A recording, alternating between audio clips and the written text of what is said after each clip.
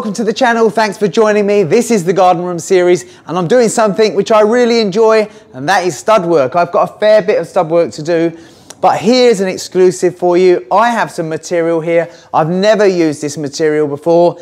It's called Tru Stud and it's apparently going to make my job a lot easier because it's engineered to be nice and straight, nice and true, and that is a real advantage when you're building anything from timber. So this is the material. I was lucky enough to go all the way up to Tilbury Docks to see it landed from the ship. It's come from Latvia and this is Tru Stud. So this is it. This is the place in London where that timber got landed, the Tru Stud.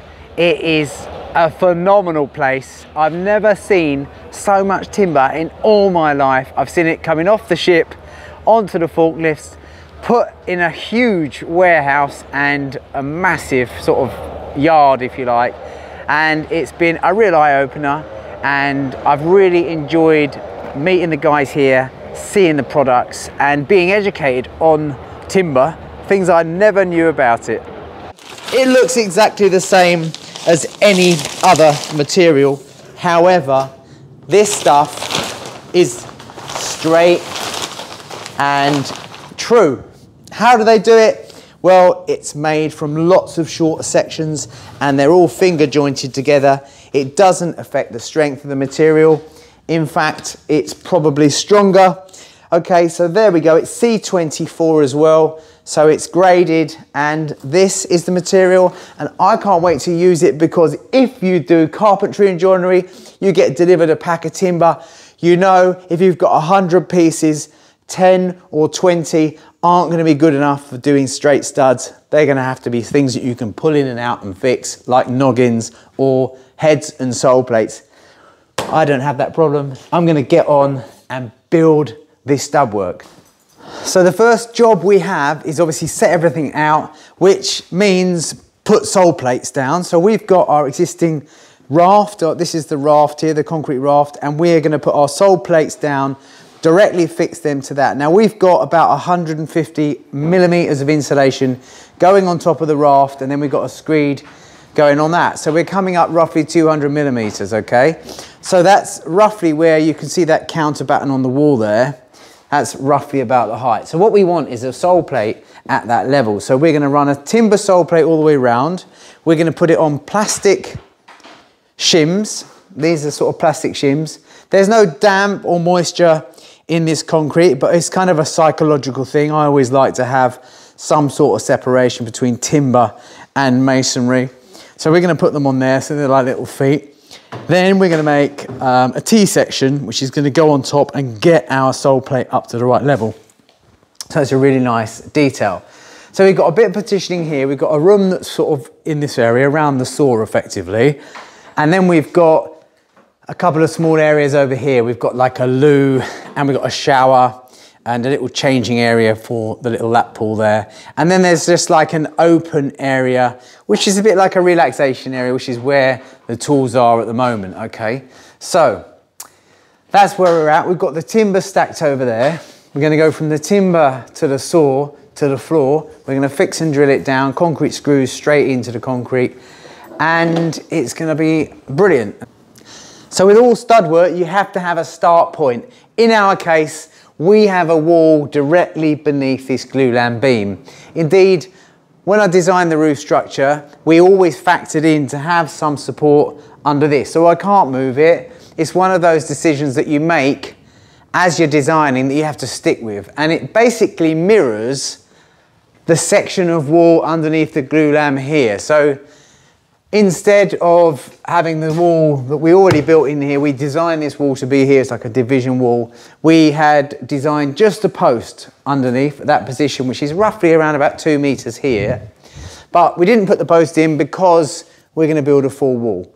We are going to use the post, however, on the corner of the wall, so the plaster comes in and the plaster comes in and it keeps that glulam theme. You get all of the, so if wherever you're traveling, you're following a glulam beam, which is really nice. So we're using a quite a sophisticated self-leveling laser, which will give us a grid, okay?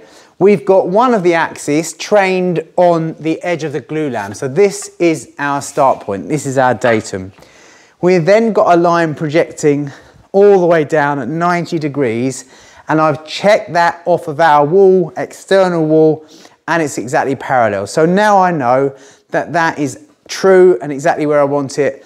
I'm going to ping chalk lines over them, and then we're going to get the sole plates built and fitted in those positions.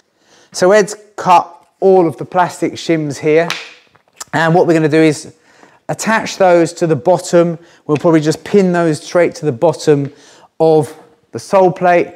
We'll put the sole plate down, and then we'll put a concrete screw all the way through, and that will secure it. So that's the first job. Now we're able to run a continuous sole plate round. We're not breaking at doorways. We don't need to do that, so that's really nice detail. So the hardest job here is the first lot, getting all the first ones down, drilled, fixed, and then the next ones after that are absolutely like easy. So we can just whiz round, and then we're building studs. I'll let you pull it tight, all right? Okay. Give it a couple, you can see it. Lovely. You can actually just chalk straight over your laser lines if you want, or pencil it on the floor, or whatever you want. That's it. Excellent, that's the inside of the wall. So we can get rid of the laser now, and we can get those plates cut and measured and pretty much fixed. Right, I'm gonna get this one marked.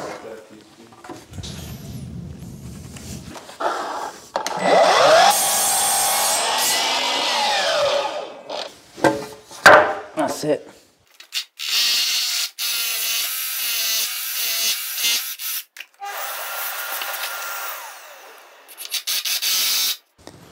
So I'm just setting out the corner here. So I've made the sole plate, I've marked it out for a typical door. This door needs to be narrow because it's kind of like the door to nip out of here into the shower room. There's already a door to come into this area from that side where the TV and the sofas are going, etc. So I've set the sole plate out. Now I'm doing a little bit of mathematics based on roofing actually to decide how far from the corner I have to cut those legs there to give me the exact space. So Ed's doing a calculation. Ed, if you can divide 1.130 divided by 1.4142, 799, so 800 roughly. Okay, 0.799, round that up to 800. Okay, so that means I measure back along 800. So give me a measurement 800 back from an imaginary corner if we was having a square room. Now the other way. And this is the way you can work out a 45-degree angle on a wall. Start square, measure an equidistance across. That is 45 degrees, you can't go wrong.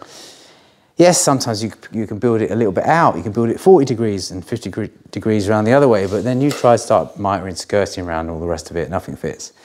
So this is a lot nicer. So then we will carefully try that plate across longest edge to longest edge, and you shall find that it's going to be somewhere exactly near it. And there you go. So you can see by the geometry never lies, the measure never lies. You can see that that line is directly over there, and that line is directly over there. So I know that that gives me the length of this plate here that I need. It also gives me the length of that plate that I need as well. And we're going to cut those off and get it all fixed in.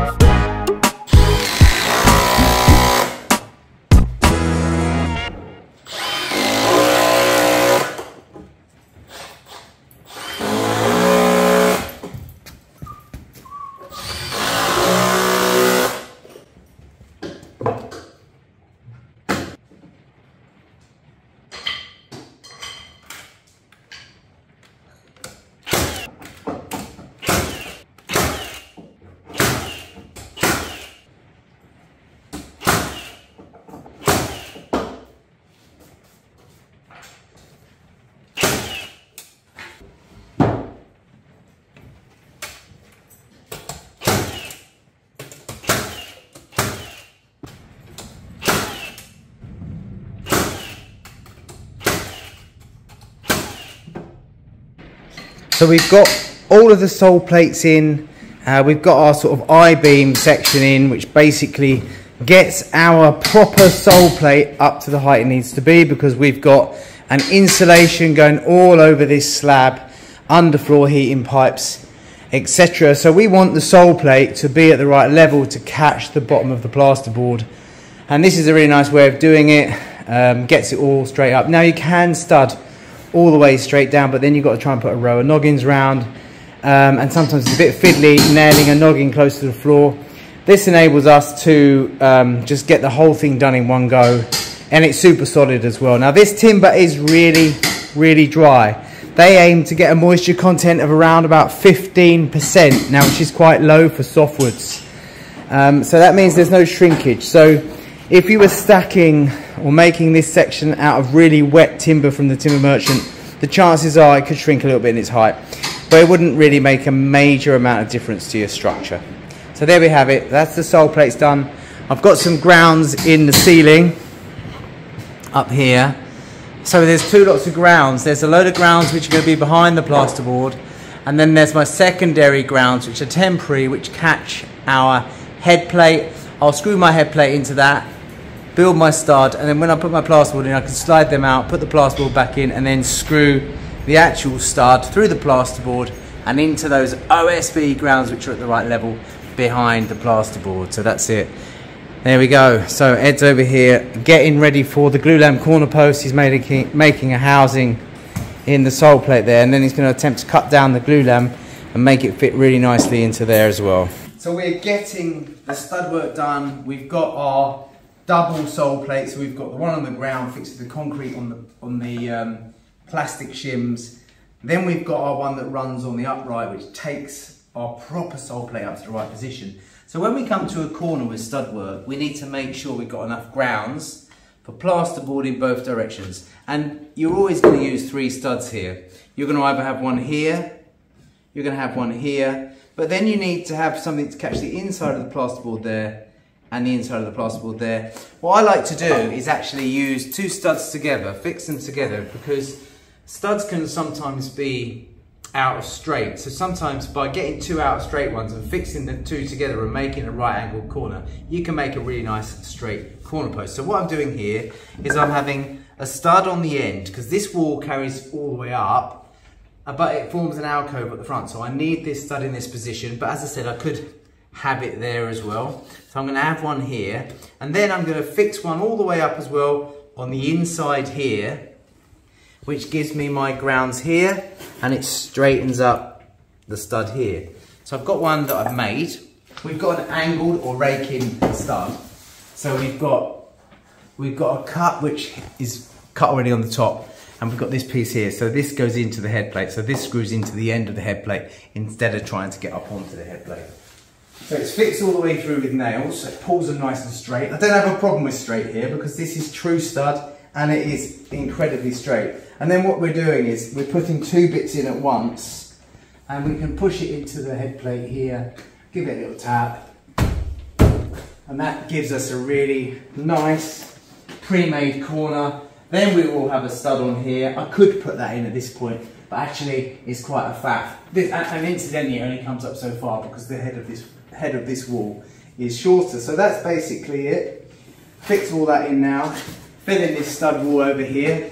Ed's getting on over there. He's basically forming this piece of stud work here. He's got his glue lamp ready to go in the corner. So he's doing a nice job over there. I'm going to crack on over here. And that's it. We love a bit of stud work, and Tru Stud is the way to go.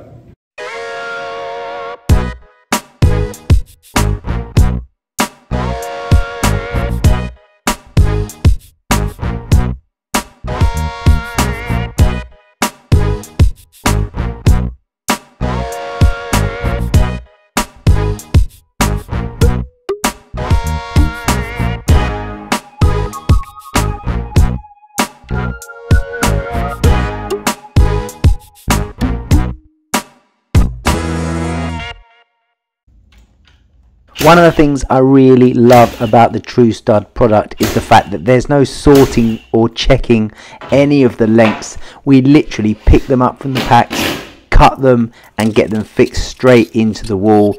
We're actually fixing a head plate here. We're doing it from the above. We're sliding our plasterboard in over the top, so we can pretty much pre-prepare everything, cut all the studs to one length, and it is super quick. So the amount of time that we're saving on this job by not having to sort through timbers, it is incredible. This job was so quick.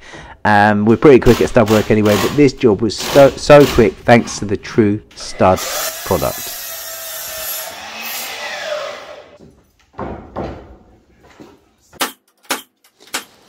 So we use a noggin or solid bridging in partitioning, and it does one or two things. It keeps everything nice and rigid and also provides you with a potential board joint, okay? So in some countries, they always railroad their drywall or their plasterboards. And in some countries, indeed in the UK, we just go straight up the studs, especially in the case of metal partitioning. It's always an upright board going round. So what I like to do is when I put my noggin through here is always have the center line one board width high off the finished floor level plus 10 mil. So I'll keep my boards up off the sort of screed level by 10 millimeters. So I know where my FFL is, it would be about here. So the plasterboard is caught at the bottom and then it comes up, and if we're going sideways across the studs, that's exactly where we'd be.